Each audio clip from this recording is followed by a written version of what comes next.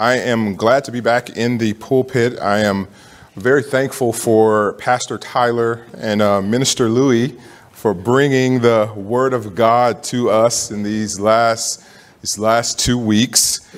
And this morning, I'm going to begin a series. There we go. I'm going to begin a series. I said I was going to start last week, but couldn't. And the title is Offering Forth Jesus to the World. Offering forth Jesus to the world. So the question is, why this series? Well, the last time I preached from Philippians chapter 2, where Paul says we are to be light in the darkness. And Paul, in chapter 2 of Philippians, he gives us a lot of application on how to be light in that passage, how Christians are to be light in the world today.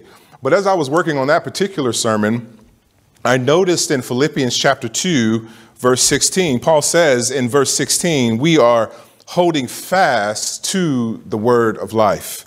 The word there for fast, holding fast is apeko, meaning to hold toward, to hold forth, or to present. And so what Paul is saying is we are to present the word of life. Well, what is the word of life?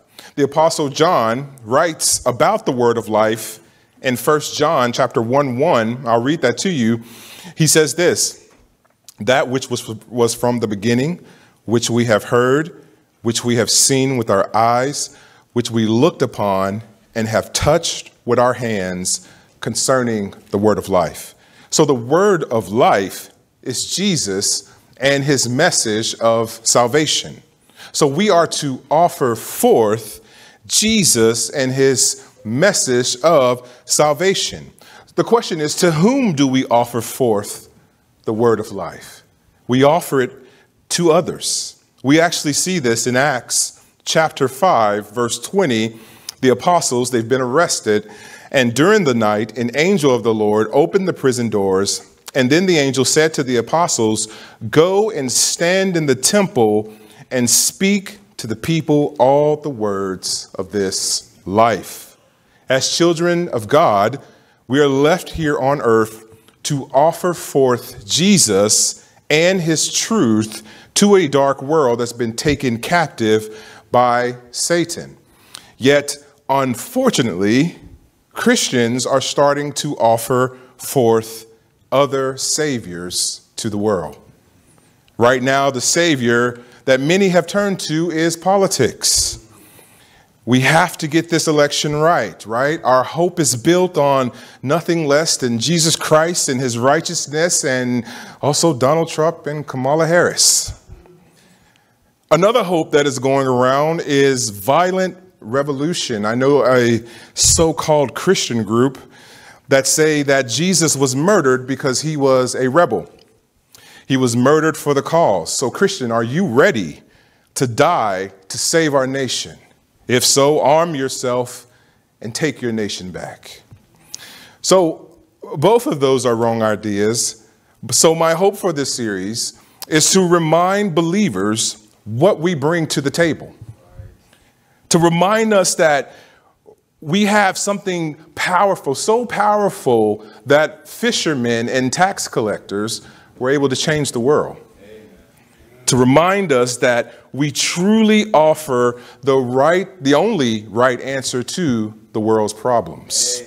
And that's the word of life, the Son of God, the coming Messiah, the Redeemer, the one who sustains the universe, the one who has been given all authority in heaven and on earth, the only king that actually rules in perfection, the only prophet that could actually sit down, because when he made a sacrifice, he made that one sacrifice for all, and he was able to sit down. The prophets, the priests were never able to sit down, right? They always had to keep working, but Christ was able to sit down after his sacrifice. And also, Christ is the only king that actually works in perfection. And Jesus is also the only prophet who not only speaks the word, but he is the word. Amen.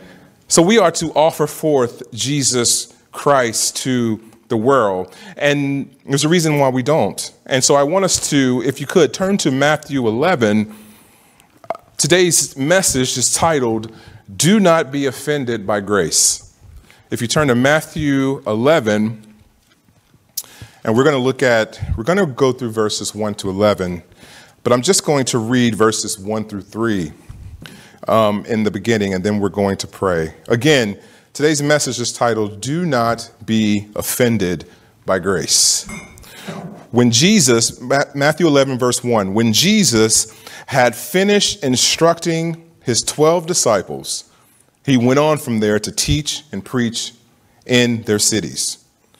Now, when John heard in prison about the deeds of the Christ, this is John the Baptist, he sent word by his disciples and said to him, "Are you the one who is to come, or shall we look for another?"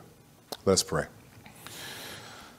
Father, I thank you so much that we actually have something to give to people that actually works, and that is you. Jesus, I pray you will be with us this morning, and through your Holy Spirit, you would comfort us with these words that you are our only hope, and that we would truly believe that, and that we would leave here, even whatever faith we came in here, we would leave here with even more faith to trust you, but also to offer you to a world that's hurting, a world that's searching for truth, a world that's trying to figure out right from wrong outside of you. May we be voices in the wilderness for those who are closest to us. And may this sermon help motivate that, Lord. Only your Spirit can change people, not the sermon, not the writings of the pastor, but only your Spirit can move in our hearts. So, Father, I pray your Spirit would move in our hearts this morning. I ask all of this in Jesus' name. Amen. I want to read a poem to you, and no, I did not write it, but it is written by a man named Norman Sirk, and he is a pastor and a professor at Dallas Theological Seminary. He says this: "Let me meet you on the mountain, Lord, just once. You wouldn't have to burn a whole bush, just a few smoking branches, and I would surely be your Moses. Let me meet you on the water, Lord, just once. It wouldn't have to be on White Rock Lake, just on a puddle after the annual Dallas rain, and I would surely be your Peter. Let me meet you on the road, Lord, just once. You wouldn't have to blind me on North Central Expressway, just a few bright lights on the way to chapel, and I would surely be your Paul. Let me meet you, Lord, just once, anywhere, anytime. Just meeting you in the Word is so hard sometimes. Must I always be your Thomas?" The writer of this poem says that this poem is an honest poem about all who struggle with doubt when it comes to Jesus Christ. Now, why read this poem about doubt? Well, for the Christian, most of our life, we will focus on faith and unbelief, right? Saved and unsaved, and growing our faith as we walk with Jesus. That'll be where we spend most of our life. Yet a topic we do not like to talk about, but a very real place many of us spend a lot of time it's in doubt. When it comes to faith, we know that is where we find our hope in the love of God. But what we're going to see today is that even in doubt, Jesus meets the Christian with love and hope. Amen. And doubt it's so real and it's so powerful that even the greatest believer was not immune to it. So if you look in our text, context is everything this morning. The Jewish people, they're living in a very, very dark world. They are under the authority of Romans. They are persecuted. They're treated as slaves. They have no voice. Their voice doesn't matter on anything. They're taxed. And the money didn't go for better roads or education. It went straight to Rome. The Jews are forced to acknowledge the gods of Rome. And every day they had to deal with things that were horrible to them, like abortion, that was very common, or the killing of disabled children. They had to deal with all types of fornication, fornication that was encouraged. Fornication was found on everything. I mean, they didn't have TVs back then, but whether it was their silverware or paintings, there would be sexual acts painted on all of these things. Every time they stepped outside, they had to engage in this Roman world. So that's why when you read the New Testament, there's this great expectation or desire for a coming Messiah, a Savior, the one who would free Israel from their oppressors and who would bring a new kingdom. Think about the Samaritan woman. In John chapter 4, verse 25, she says, I know the Messiah is coming. What about in John 6:14?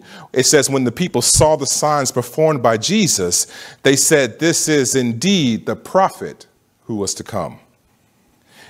John the Baptist, the people were so anxious for a Messiah that they often thought that John the Baptist was the Messiah, and he often had to correct them. In Luke chapter 3, verse 15 through 16, we read this.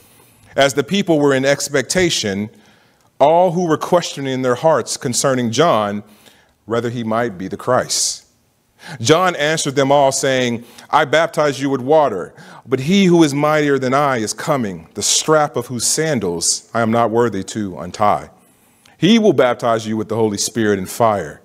His winnowing fork is in his hand to clear his threshing floor and to gather the wheat into his barn, but the chaff he will burn with unquenchable fire. Now, I want you to remember that passage because we're going to come back to that passage. So, by the time of John the Baptist, many people had lost hope that a Messiah would actually come. In fact, it had been 400 years since God had spoken through a prophet to the Jews. This is also known as the silent years. But John the Baptist had sparked a revival in the people. Now, who is John?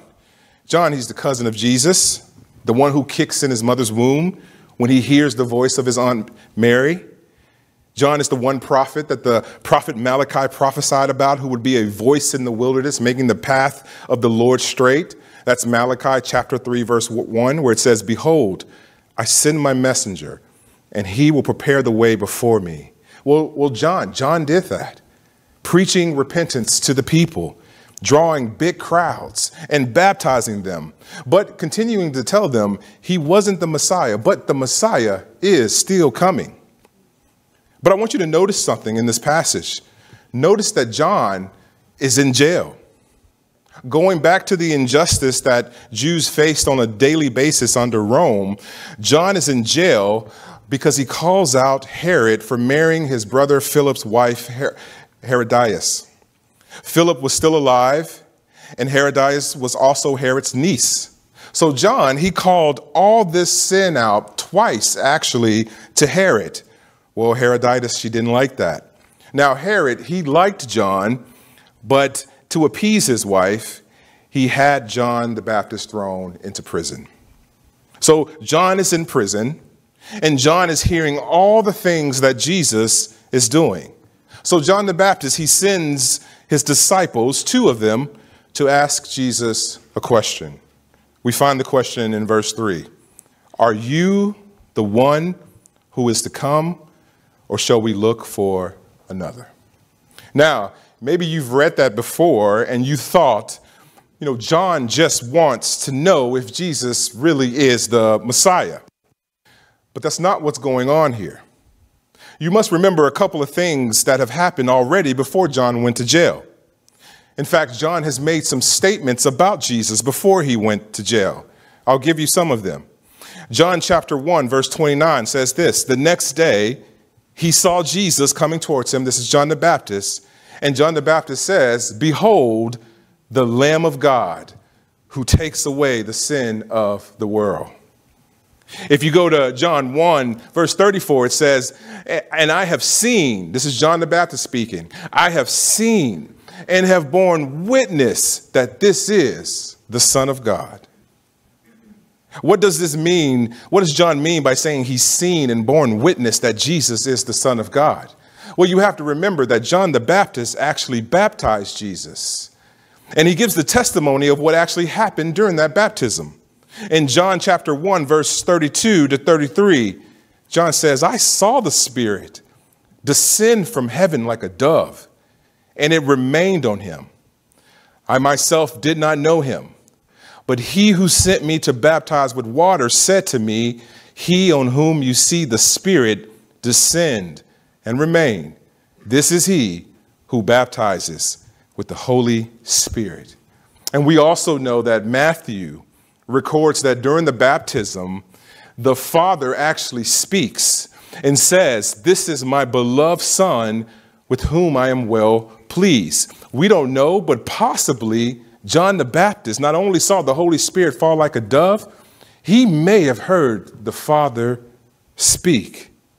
So this means that the question that we find in verse 3, are you the one who is to come, or shall we look for another?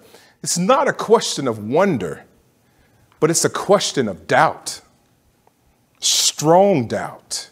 In fact, John the Baptist is actually mocking in a sense. John is saying, I thought you were the Messiah, but I guess I was wrong. I'm hearing about all your actions, and you sure are busy doing everything under the sun except what you should be doing, Jesus. Look at the passage. John, he heard in prison about the deeds of the Christ. He sent words by his disciples. He's questioning Jesus. Now, what changed? How does John go from, look, there's Jesus, the Lamb of God, sent to take away the sins of the world? How does he go from that to, I don't think you're the Messiah, Jesus? How does this happen? Well, I think it's the same thing that still happens today. The same reason why today Christians have turned from their hope in Christ and looked for other places to lay their trust. I think it's the same reason why this election is so important to Christians. I believe it's doubt. And what I found that even in my own life is that doubt can be masked in different emotions, like bravery. You may think you're watching a person be brave, but really you're watching a person who's walking in fear and in doubt. They may be saying the right things, but really there's so much anxiety and anger that they're walking in because of doubt about their faith in Jesus Christ, that they've put on a mask of bravery, but there's really doubt behind them. Another thing is that mature Christians struggle with doubt. You know, sometimes Christianity is like high school. Everyone is putting up this fake image of walking in faith and never doubting, when that's not real. Mature Christians struggle with doubt. Look at John. John is a mature believer. He leads the greatest revival the world has ever known. He saw the Holy Spirit fall like a dove on Jesus. He comes from a Christian home, good believing parents. He keeps himself unstained from the world, but he still experienced some extreme doubt. Now, if we look at John, we can see some key elements of doubt that happens in your life that causes you to have doubt. And maybe some of you are facing some of these right now. So I want us to look at them. What can grow doubt in our hearts? Well, number one, extreme circumstances. Extreme circumstances. John is in jail. John's like, how is the Messiah here and I'm in jail? Which, if we're being honest, on a human level, it's a pretty good question, don't you think? How is the Messiah here and I'm with the Messiah? Why am I in jail and unjustly in jail? Right? John didn't do anything wrong. All he did was call out a king who married his brother's wife, who's also his niece. John is experiencing injustice. He's in prison, but also his government is unjust. So there's the personal experience of extreme circumstance, and John lives in this evil, dark world, but he's also, he's feeling it from his government, and also he's feeling it just personally. He's in jail. Does that sound familiar? You know, I often think about extreme circumstances. I tell young pastors when I meet them, I hope you don't think that America isn't going to start locking up their preachers. I hope you don't think America's not going to is not going to try to throw preachers of the word in jail.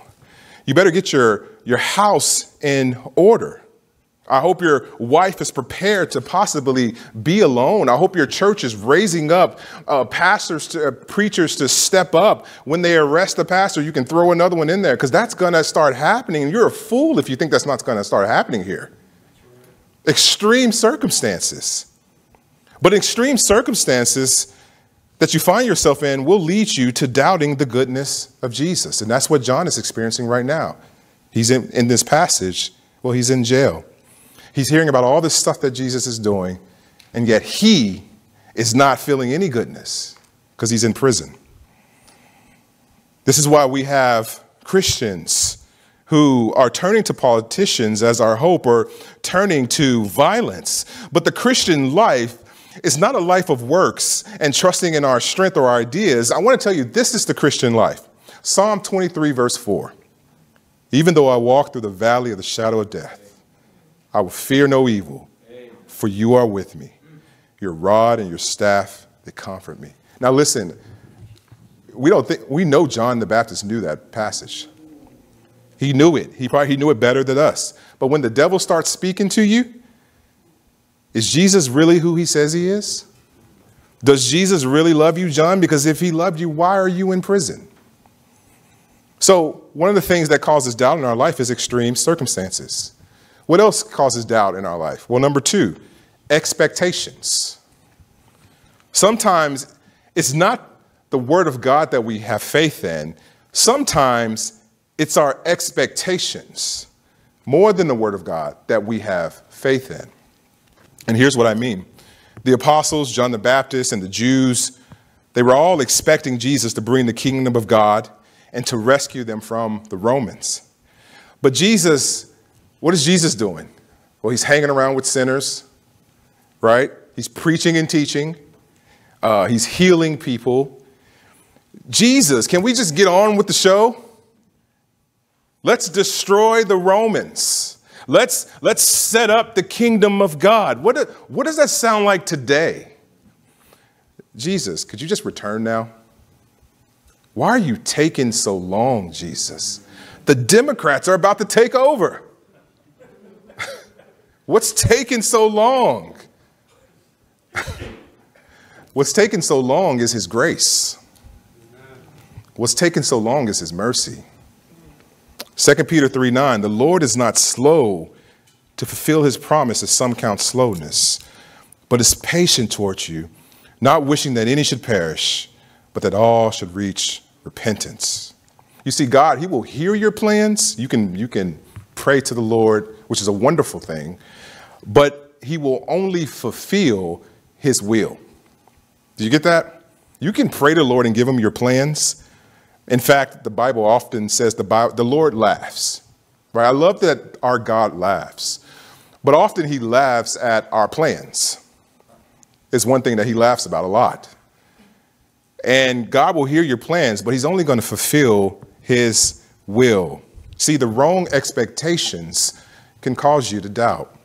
Now, you may be saying, well, John didn't really have wrong expectations, because the Messiah is going to come to set up his kingdom. And I would say you're absolutely right, which leads to one more reason that John is experiencing doubt, and why many of us experience doubt. And this is what a pastor in Kentucky named Ryan Fullerton, he calls this deficient theology. Deficient theology. So this is number 3. One of the reasons that we have doubt is deficient theology. Here's what he means. I've already mentioned that we aren't promised comfort and happiness, and, like the online pastors promise us that all of our days will be happy. So there's a misunderstanding there, but there's also a misunderstanding of the first and second coming of Christ. Remember I told you Luke chapter 3, verse 16 to 17, we're going to go back to that. Let's go back to that now really quickly. Matter of fact, can you just turn over there? Luke chapter 3, verses 16 to 17. I think this is very helpful to get into the mind of John. I'm going to read it again. This is Luke chapter 3, I'm going to start in 15 and we'll go to 17. So this is, the people are wondering if John is the Messiah. As the people were in expectation, and all were questioning in their hearts concerning John, whether he might be the Christ, John answered them all, saying, I baptize you with water, but he who is mightier than I is coming, the strap of whose sandals I am not worthy to untie. He will baptize you with the Holy Spirit and fire. His winnowing fork is in his hand to clear his threshing floor and to gather the wheat into his barn, but the chaff he will burn with unquenchable fire. John's biggest issue is not truth. John has the truth. John's biggest issue is timing. Notice that John's preaching, it's imminent preaching. It's right now preaching. Jesus, the Messiah, is coming to save his people and to burn unbelievers and those who knew what. You see how his preaching is imminent. Everything that he says is true. John is like, the time is to repent now. The Messiah is here to take his people away. But John was not expecting 2,000 years of church history. John was not expecting in 2024 we'd be in Belmont still talking about this situation. John couldn't see that. John was expecting now. And when you have deficient theology, well, it will cause doubt in your heart. It's happening today. I'm so shocked that so many people are trying to set up the kingdom of God on this earth. And I get it. Like, we're aliens, all right? And like, I'm into sci-fi too. So I get it. Aliens, they come to earth and they make the earth their home. I get it. That's not what Christian aliens do, though. Christian aliens, we're here as a people to look at the world and say, hey, there's a better kingdom that you can enter into. Do you understand that? Deficient theology says something else. Says the time is now. We got to do this. Even when the Lord tells us himself that we do not know the day when he will return. Wrong theology says, let's make America a Christian nation, because fear and doubt is causing us to think that Jesus isn't in control, or that Jesus has forgot us, or worse, that Jesus isn't going to return. I consider myself a mature, growing Christian. I sure hope to be. I want to be. But I must admit, like, this has been a rough year due to my extreme circumstances and due to some of my misinformed expectations, where even I, maybe not just as John has done it, but in a way have questioned the Lord. Are you really who you say you are? And I know I'm not the only one in this room. So how does Jesus handle our doubt? How does Jesus handle it? Well, if you can go back to Matthew 11, let's read verses 4 through 11. Back to our passage. Matthew 11, verses 4 through 11. So Jesus has been asked the question, are you the one, or shall we look for another? And Jesus answered them, go and tell John what you hear and see. The blind receive their sight, and the lame walk. Lepers are cleansed, and the deaf hear, and the dead are raised up, and the poor have good news preached to them. And blessed is the one who is not offended by me. Verse 7, as they went away, Jesus began to speak to the crowds concerning John. What did you go out into the wilderness to see? A reed shaken by the wind? What then did you go out to see? A man dressed in soft clothing? Behold, those who wear soft clothing are in kings' houses. What then did you go out to see? A prophet? Yes, I tell you, and more than a prophet. This is he of whom it is written, behold, I send my messenger before your face, who will prepare your way before you. Truly, I say to you, among those born of women, there has arisen no one greater than John the Baptist. How does Jesus deal with our doubt? Well, first, let me tell you how I would have dealt with John the Baptist if I was Jesus. I would have said, John, are you serious? First off, my Father in heaven allows you to be the messenger who is spoken of in Malachi chapter 3. Second, you got to be my cousin. Third, you got to baptize me and see the Holy Spirit in the form of a dove fall on me. You, of all people, should be the last person to doubt whether or not I'm the Messiah. That's how I would have handled that. But thankfully, I'm not the Messiah. How does Jesus deal with John's doubt? I love this. Jesus says, John, I love John. I love John. In our doubt, Jesus actually draws closer to us with his love. Jesus says there's no one greater than John the Baptist. Born to women, born to a woman. Jesus says to John, like, listen, John, look at what's being done. But he says to the other people, hey, John's doubt, I love John. I love him. But what he does say to John and to his disciples who take him the word, Jesus says, hey, John, the blind receive their sight and the lame walk. Lepers are cleansed and the deaf hear and the dead are raised up and the poor have good news preached to him. All of these are the promises that are found in the book of Isaiah. So what Jesus is actually saying to John, if you could take your eyes off of yourself and off of your circumstance and off of your expectations, you would be able to see that God is working everything that he said he was going to do. I said this the last time I preached. Those in fear of this election, they're just not reading their Bibles. Those who are shocked at the darkness in this world are not reading their Bibles. Man, we're told everything that's going to happen except the day when Jesus is going to return. He's given us everything. But more importantly, God is actually working in the dark world. How do I know? Because he saved me. Because he saved you. Because people are still being saved. Because miracles are still happening. Because missionaries are still being sent.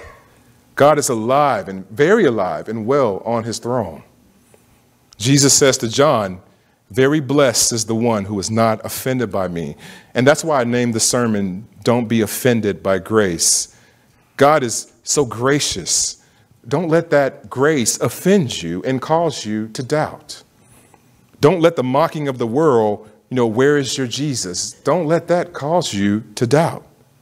The Bible actually says in the last days, it'll be like the days of Noah when he returns. People were being married, people are partying, people are still chasing their own glory, and then boom, it happens. The return of Jesus. For some, it's going to be joy. For the rest, it's going to be begging and pleading for forgiveness and finding no hope because it's too late. There's a man by the name of J.C. Ryle, famous for his exposition of Scripture and his devotional works. He wrote in 1856, he said this, "The best of men are only men at their very best." I love that. The best of men are only men at their very best. What he was trying to say, and he goes on to say, patriarchs, prophets, apostles, martyrs, fathers, reformers, Puritans, all are sinners who need a savior, holy, useful. They're honorable in their place, but at the end of the day, they're sinners after all. Jesus said John the Baptist is the greatest man to ever live, and the greatest man struggled with doubt. If this is you, that's okay. You need to admit that, but you can't stay there. Jesus said, don't be offended by me. So how do you turn from doubt? Well, if you're struggling with doubt, you turn from doubt to truth. You turn towards truth. The answer to doubt is a bigger view of God and his word. The enemy wants the Christian to live in doubt because the enemy knows the word. He knows Hebrews chapter 11, verse 6. It says, and without faith, it is impossible to please him. For whoever would draw near to God must believe that he exists and that he rewards those who seek him. The enemy wants you to be stuck in doubt. So the question that the Christian needs to ask himself is, he or she, what is true? Remember, our faith is not based on how we feel, but what we know to be true. We place our faith in Jesus and his word because Jesus is truth, and that no word in the Bible has been found to be a lie. And for 2,000 years since Jesus ascended to heaven, the church is still here offering forth Jesus as the hope of the world and the hope of the church. And in 1 Timothy chapter 4, verse 10, it reads, "For to this end we toil and we strive, because we have our hope set on the living God, who is the Savior of all people, especially of those who believe." So I'll say this, I don't know what this week's election will bring, but what I do know is that Jesus loves me because the Bible told me so.